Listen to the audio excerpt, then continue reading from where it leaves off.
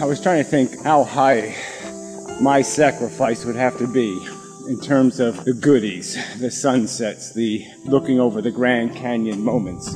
Which ones of those, how many of those would I sacrifice to prevent one child from having cancer?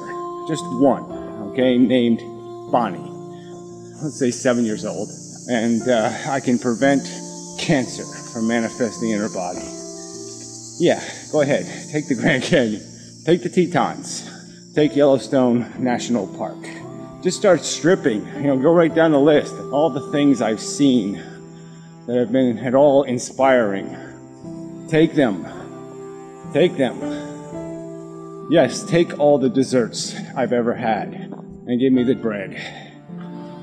Give me the nothing, the mundane, the benign, uninspiring, and take all that inspires me.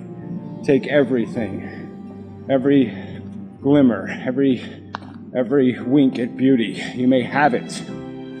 I will lose it remorsefully, but I will sacrifice it gleefully to prevent that suffering.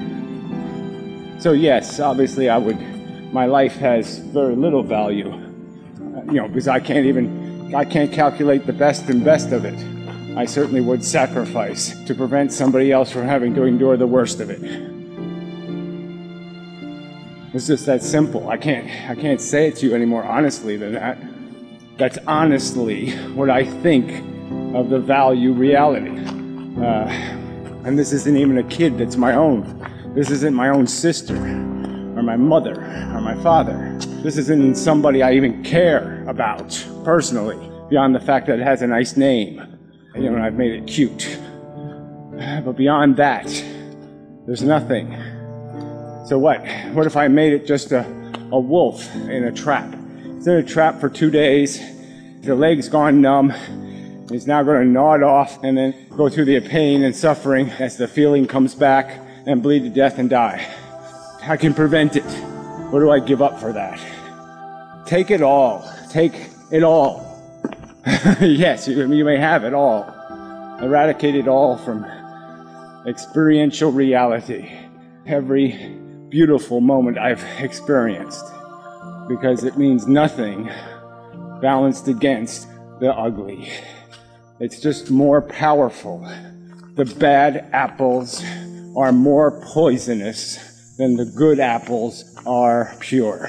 It's just a sad, tragic truth. Yes, you can believe differently, but you have to make an argument to me somehow. Say these words to me.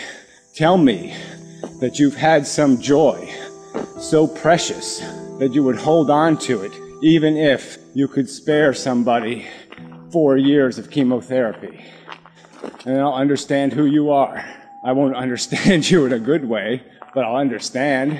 But don't tell me I'm wrong to think that it would be worth sacrificing all the Greek gaudy beauty moments to prevent those Poeskian horrors from being experienced.